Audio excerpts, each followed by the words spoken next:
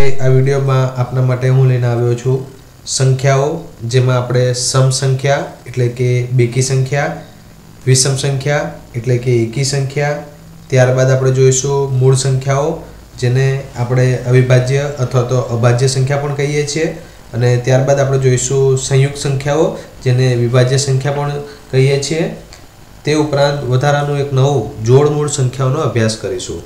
तो मित्रों शुरुआत करिए पहला जाणी लईए कि आ विडियो कोने उपयोगी थशे।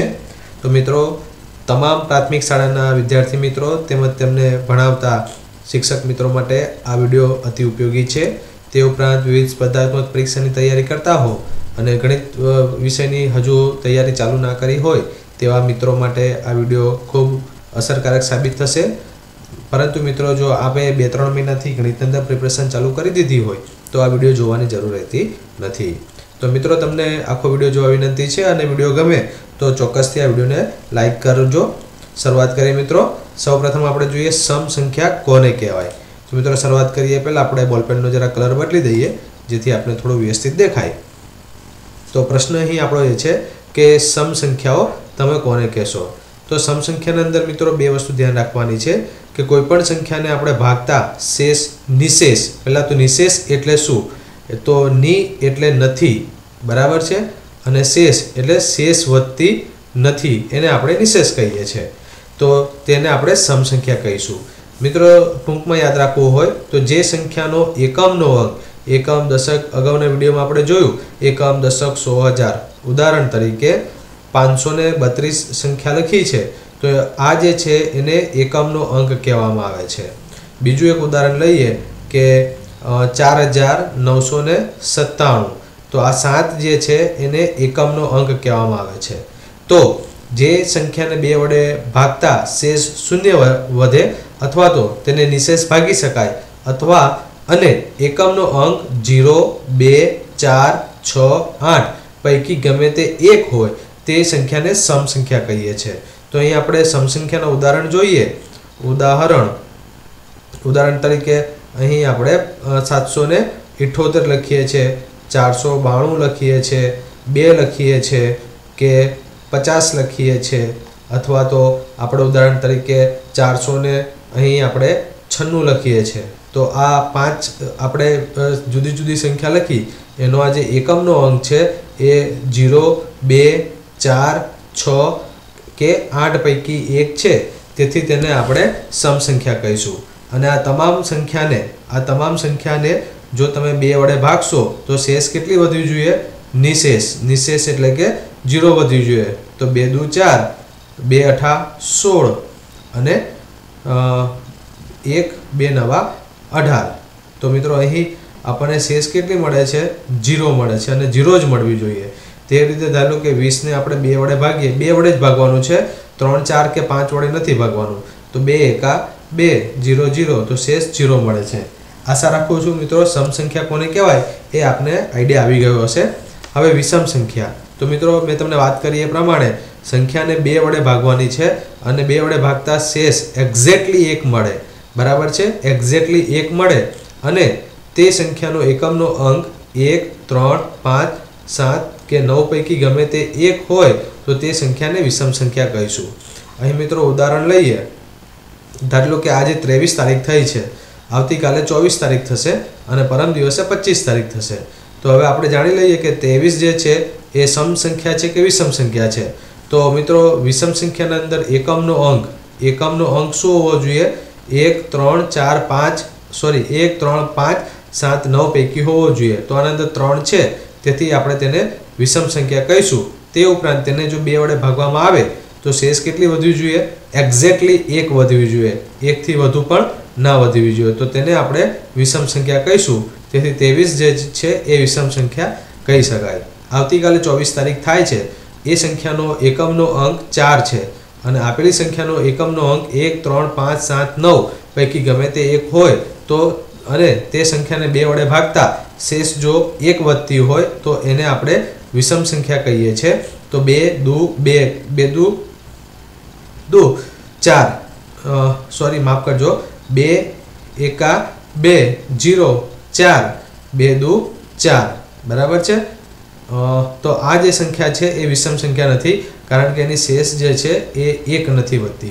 તેવી રીતે ધારી લો કે 19,579 तो ये संख्या विषम है कि सम है ये जानवू हो तो ये संख्या ने आपणे भागवानी है 2 वडे। तो 2 नवा 18, 2 सता 14 बराबर, 2 अठा 16 અને 2 નવા 18, 2 નવા 18। तो અહીં આપણને શેષ 1 મળે છે, શેષ 1 મળે છે, તેથી તે વિષમ સંખ્યા છે।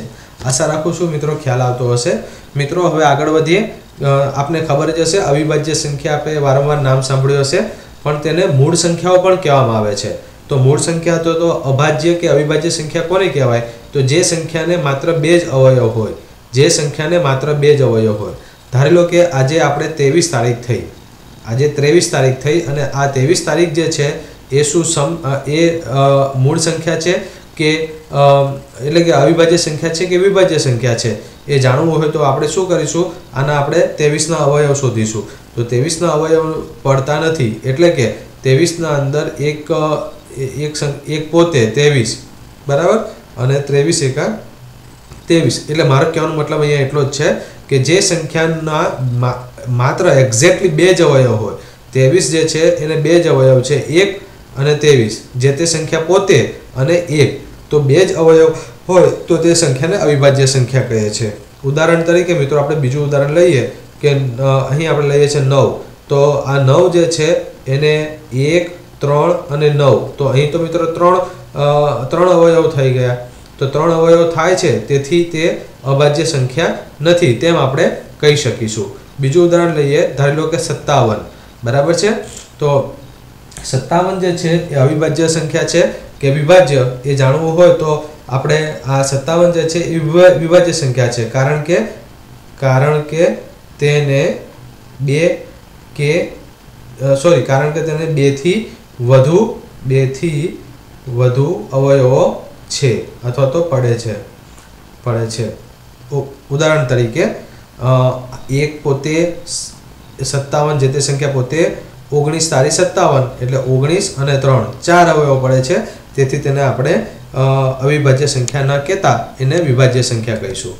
मित्रों संख्या 2 बराबर मारो ये प्रश्न ए छे के आ 2 जे छे ए मूळ संख्या छे के पछी मूळ विषम संख्या छे?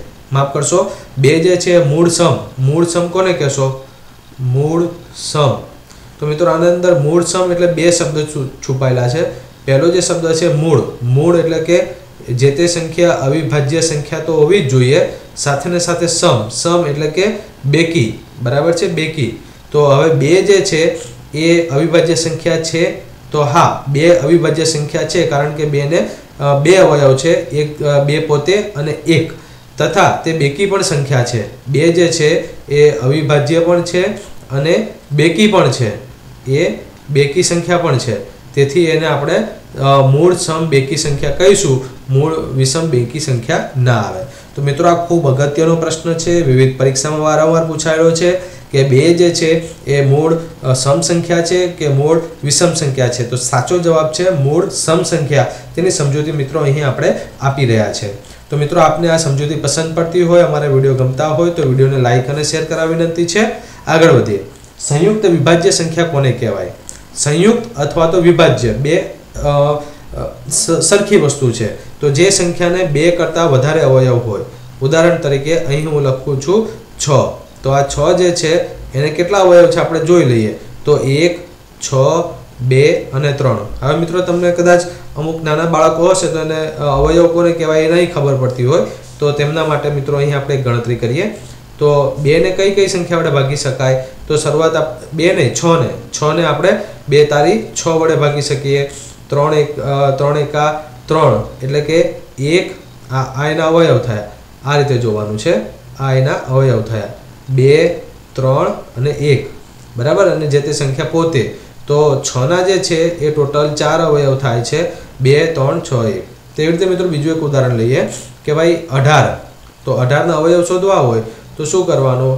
18 लखवाना, पछी 18 ने पहला आपणे 2 थी भागवाना, 2 9 18, पछी 3 तारी 9 અને 3 એકા 3 તો આના અંદર આપણે 18 ના કયા કયા અવયવ થાય છે તો 18 નો આ એક અવયવ થાય છે 3 થાય છે 2 થાય છે આ 2 થયા 3 થયા 9 થયા બરાબર 9 તારી 18 અને 18 પોતે તો આને આ 18 ને કેટલા અવયવ થાય છે કુલ એને 3 ને 2 5 અવયવ થાય છે કુલ એને 5 અવયવો થાય છે મિત્રો સ્પેલિંગ મિસ્ટેક છે બરાબર તો તે કઈ સંખ્યા થઈ વિભાજ્ય સંખ્યા થઈ બીજું એક ઉદાહરણ અહીં આપણે લખી લઈએ કે 89 તો 89 ને 2 અવયવ થાય એક પોતે અને જે તે સંખ્યા પોતે આનાથી બીજા કોઈ અવયવ પડતા નથી તેથી આ અવિભાજ્ય સંખ્યા છે એ વિભાજ્ય કે સંયુક્ત સંખ્યા ના કહેવાય તો મિત્રો સંખ્યા એક વિશે જાણો મિત્રો વારંવાર ઘણી બધી પરીક્ષામાં પૂછાયો છે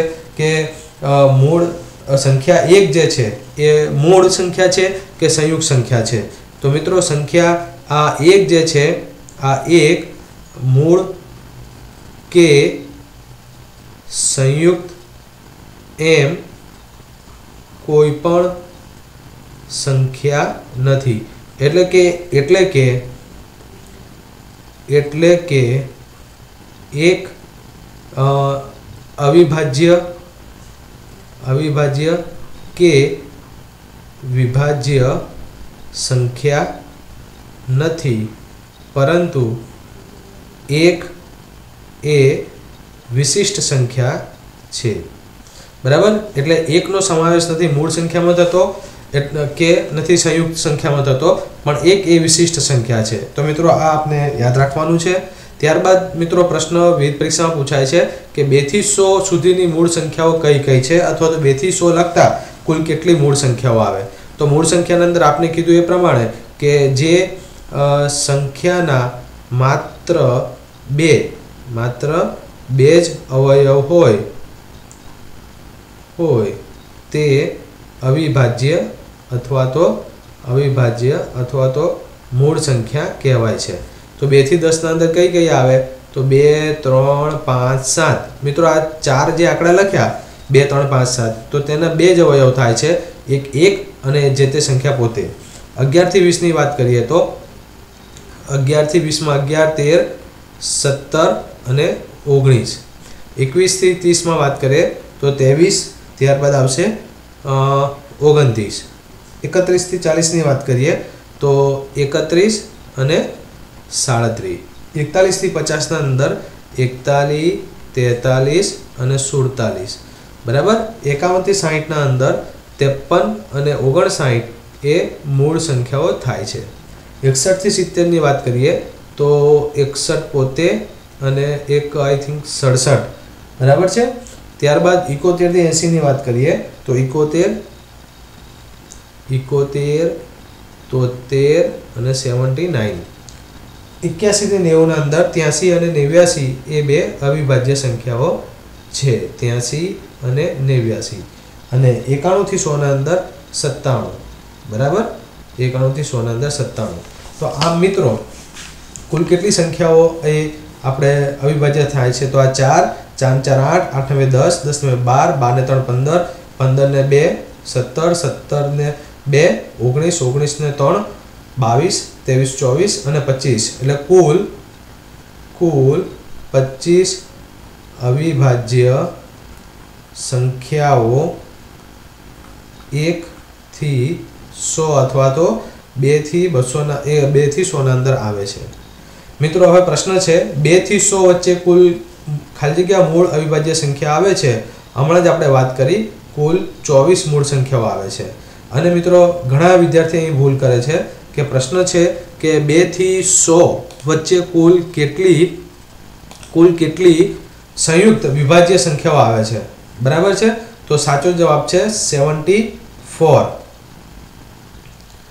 કુલ 74 નહીં હા કુલ 74 આવશે વિભાજ્ય સંખ્યાઓ એટલે કે 2 4 6 8 બરાબર છે 9 10 વગેરે બરાબર અને અહીંયા એક મિત્રો મારી ભૂલ થઈ છે આ જે છે એ અહીંયા 25 આવશે 25 હમણાં જ આપણે જોયું 25 બરાબર તો એમ કરીને અને આ 1 આપણે 2 થી 100 લખ્યું છે બરાબર અને સંખ્યા 1 બરાબર છે જે વિશિષ્ટ સંખ્યા છે તો એનો સમાવેશ થાય ને બરાબર એ નથી અવિભાજ્યમાં આવતું કે નથી વિભાજ્યમાં આવતું તો કહેવાનો મતલબ છે 5 ને 4 9 અને 7 ને 2 9 વત્તા આ જે એક જે વિશિષ્ટ સંખ્યા છે એ રહ્યું એ તો આમ કરીને કુલ સંખ્યા 100 અહીં થઈ જાય છે। ત્યાર મિત્રો આગળ વધીએ। જોડમૂળ સંખ્યા ખૂબ અગત્યનો અને એક સારો ટોપિક છે। જોડમૂળ સંખ્યા પેન છે પણ એનો કલર આપણે થોડો ચેન્જ કરીએ ગ્રીન। તો મિત્રો જોડમૂળ સંખ્યા તો આની અંદર બે વસ્તુ છે જોડ અને મૂળ સંખ્યા। જોડ એટલે કે જોડીના અંદર હોય, જોડ એટલે કે જોડી હોય બરાબર અને મૂળ સંખ્યા એટલે કે કઈ સંખ્યા અવિભાજ્ય સંખ્યા હોય। અવિભાજ્ય એટલે જોડીના અંદર હોવી જોઈએ અને અવિભાજ્ય હોવી જોઈએ બરાબર છે અને તેનો તફાવત તે બે સંખ્યા વચ્ચેનો તફાવત એક્ઝેક્ટલી 2 હોવો જોઈએ। તો હું તમને એક ઉદાહરણ આપું છું કે 3 અને 5 તો આ એક જોડીમાં આવે છે, પેરમાં આવે છે, કપલમાં આવે છે બરાબર એટલે એક આ કન્ડિશન એની સાચી પડી। હવે અવિભાજ્ય સંખ્યા શું 3 અને 5 બે અવિભાજ્ય સંખ્યા છે? ઇફ યસ જો હા હોય તો જ આગળ વધવાનું છે તો હા બંને અવિભાજ્ય સંખ્યા છે બરાબર એટલે આ કન્ડિશન જે છે એ પણ સાચી પડે છે। હવે આપણે બીજી કન્ડિશન જોવાની છે કે શું બે જોડી વચ્ચેનો તફાવત 5 ઓછા 3 બરાબર 2 થાય છે? એક્ઝેક્ટલી 2 આવે છે। હા તો 3 અને 5 જે છે એ જોડ મૂળ સંખ્યા થઈ। મિત્રો બીજું એક એક્ઝામ્પલ આપું છું કે 2 અને 4 શું આ જોડમૂળ છે? તો મિત્રો પહેલા જોડીમાં છે સંખ્યા, હા જોડીમાં છે બરાબર પણ એ અવિભાજ્ય સંખ્યા છે તો ના 2 એ અવિભાજ્ય સંખ્યા છે પણ 4 એ અવિભાજ્ય સંખ્યા નથી તેથી આ 2 અને 4 એ જોડમૂળ સંખ્યા ના થાય। બીજું એક ઉદાહરણ આપો કે 29 અને 31 શું 29 અને 31 એ જોડમૂળ સંખ્યા છે? તો પહેલી કન્ડિશન છે કે જોડના અંદર છે તો હા જોડીમાં છે બરાબર અને મૂળ સંખ્યા એટલે કે શું એ અવિભાજ્ય સંખ્યા છે તો 29 પણ અવિભાજ્ય છે, 31 પણ અવિભાજ્ય સંખ્યા છે અને ત્યારબાદ ત્રીજી કન્ડિશન ચેક કરવાની કે તેનો તફાવત 2 છે તો 31 ઓછા 29 બરાબર 2 તો હા તેનો તફાવત 2 છે તો 29 અને 31 એ જોડમૂળ સંખ્યા થઈ।